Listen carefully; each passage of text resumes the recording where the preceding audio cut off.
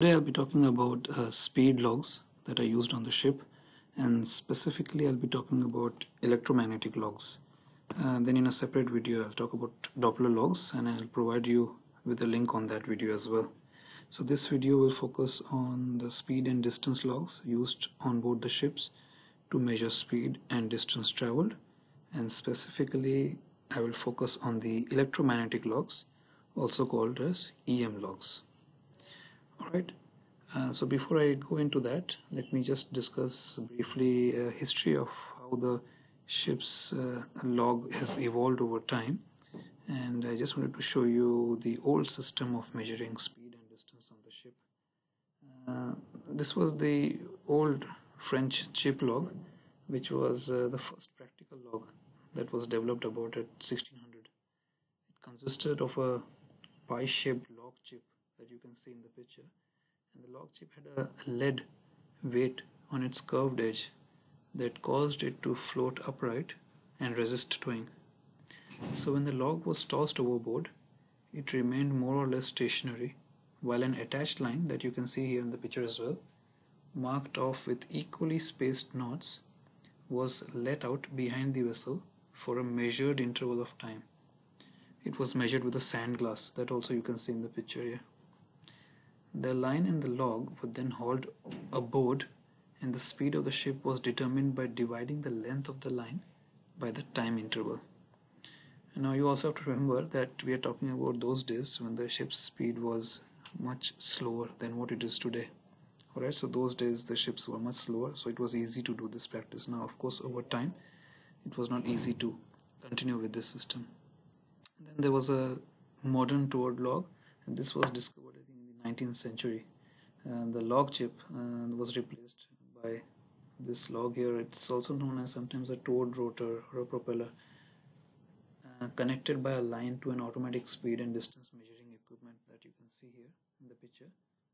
So this kind of log used a pitot tube that you can see in the picture. It was a pitot tube because it was named after, I think, Henry Pitot, who invented it, and this projected through the bottom of the ship. The tube has only one forward facing and two side facing orifices or holes. Now when the ship was moving, the pressure in the forward facing tube exceeded the pressure in the side tubes, and this differential was transmitted to the equipment that translated into the speed measurement. In the electronic log, which also protrudes through the bottom of the ship, a water-driven rotor turns a small electrical generator, the current from which is proportional to the speed of the ship, and I'll talk about that. That's the EM log, and the EM log was a slightly improved version of this log here. So let's talk about EM log, but before that let me just discuss the legal requirements of carrying ship's logs. So all ships carry normally a speed log, and certain ships are required to be provided with one. So as per marine orders and SOLAS, all ships more than 300 gross tonnage must be fitted with a log that measures the speed through water, that's STW. And all ships more than 50,000 gross tonnage must be fitted with a log that measures not only the forward and aft speed, but also the athwartship speed and the speed over the ground.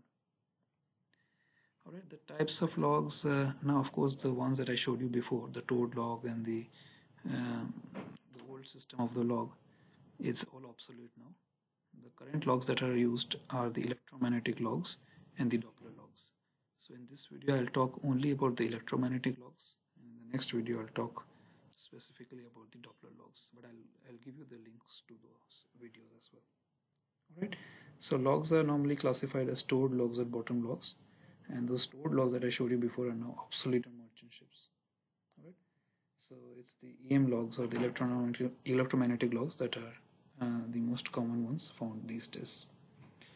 Alright, so remember, before we go into the details of the logs and their ways of measuring the speed, there is something fundamental which needs to be borne in mind, and that is to be of value. The speed of an object must always be measured relative to some other point. So at sea, speed may be measured relative to either the seabed, which is speed over ground, or the water flowing past the hull, which is the speed through water. Now both of these types have their place in the navigation. Now as per the collision regulations, the speed referenced must be speed through water, which is also used by the ARPA. Alright, now this is an electromagnetic log. It's like a bottom log. That means the transducer comes out of the bottom of the ship. So many equipment makers produce an EM log, such as Walker's Manolog and Platt's Navinaut 3 being the common examples. And the principle of operation is the same in every case. In some logs they are retractable, but in others they are fixed. The transducer is fixed and generally using flush fitting sensors. Alright. This is based on the operating principle is based on the Faraday's laws of induction, or the law of electromagnetic induction, which states that the induced electromotive force in a closed loop is directly proportional to the time rate of change of magnetic flux through the loop. That means that if a magnet or a permanent magnet is near a conductor, such as a metal wire, it will produce a voltage in that conductor. The resulting voltage is proportional to the speed of the movement. Moving the magnet twice as fast will produce twice the voltage. Now, if you didn't understand all that, if it's a bit complicated for you, I'll show it to you through animations and what I mean in the context of the speed logs. Alright, so normally the EM log has following units. It consists of a C valve, hull fittings and gland that you see. Then it has a retractable log tubed with hoist motor. The modern ones also have flush sensors, so there are no moving parts. And then they have a combined speed and distance repeater. The C valve assembly allows the log to protrude through the shell plating, yet maintaining the watertight integrity. The C valve and spindle and control wheel has an open and shut indicator on it. And there is also a warning light on the log tube lifting motor control box, which indicates that the C valve is closed. Now you should never attempt to lower the tube with the C valve closed. The C valve should always be open, and only then you should lower the tube.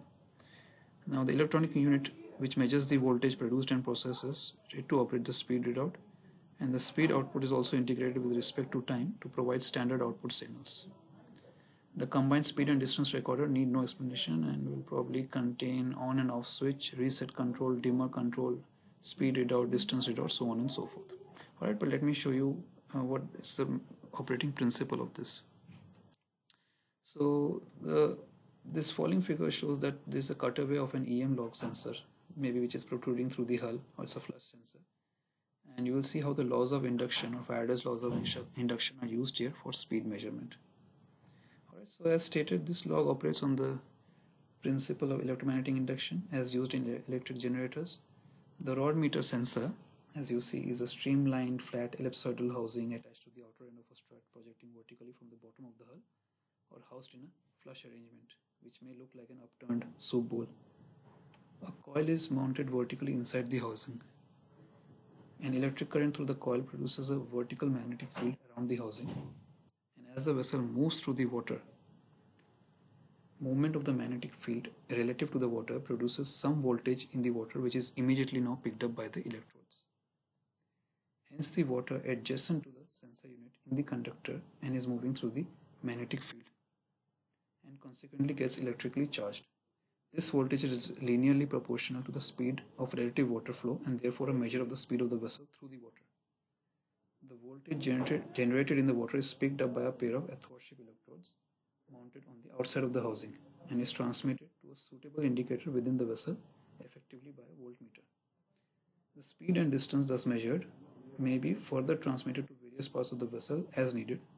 If a second pair of electrodes is mounted in the longitudinal axis, lateral speed through the water can be measured. But accurate calibration of this athwartship speed is difficult and time consuming. As for the forward and aft speed, a modern EM log is accurate to within about 0.1 of a knot. So if you see here, the EM log, speed log, works on the principle of measuring the flow of fluid past a sensor by the detection of electromagnetic induction. So the operation relies upon the principle that any conductor which is moving across a magnetic field will have induced in itself a small electromotive force. Alternatively, the EMF will also be induced, or the electromotive force will also be induced, if the conductor remains stationary and the magnetic field is moving with respect to it. Alright, so if you can see here in the first diagram, the water is moving much slower than the second drawing, and that's why the voltage produced will be different in both the cases, but the voltage produced is proportional to the speed at which the water is flowing past the conductor. Alright, then the electromagnetic log has certain advantages. The first advantage is that it has a linear output throughout its operating range from about 0 to 40 knots, which is highly sensitive. Calibration stability required over a long period of time. So once it's calibrated, the stability is over a long period of time. And these logs are relatively free from fouling. That's why, because they are mostly these days, they are flushed with the hull. They are very so close to the hull that they don't get fouled. However, there are certain disadvantages, and the disadvantages is these logs is expensive, and it cannot measure speed over the ground. It can only measure speed through the water. So speed of the ground cannot be determined, as was clear from the working, that only speed through the water can be measured because it depends on the water flowing past it.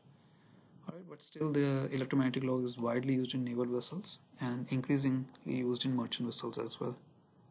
So this was a short lecture on electromagnetic log. I hope you guys understood the principle of the EM log, and you understood, and if you didn't understand something or there's something that you thought I skipped through, please feel free to write in the comment section. I'll see you soon with my next video. Bye for now.